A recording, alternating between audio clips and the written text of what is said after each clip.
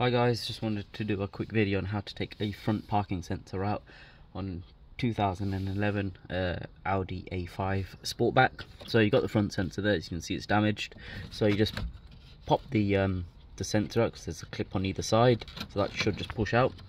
I think the trickiest part is on how to get the actual sensor off the cable, because you've got this little clip thing here. What you do is you literally just pull this clip out, and then you push that down and the cable comes off. Simple. And then the sensor itself is clipped in with the two clips on either side. Sometimes you might need a screwdriver or something and that'll just pop out.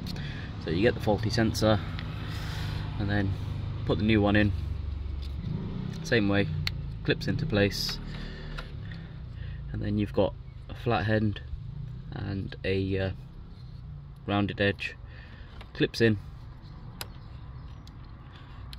There you go, heard a little click, and then that clips in, and then you just put that in. Job done.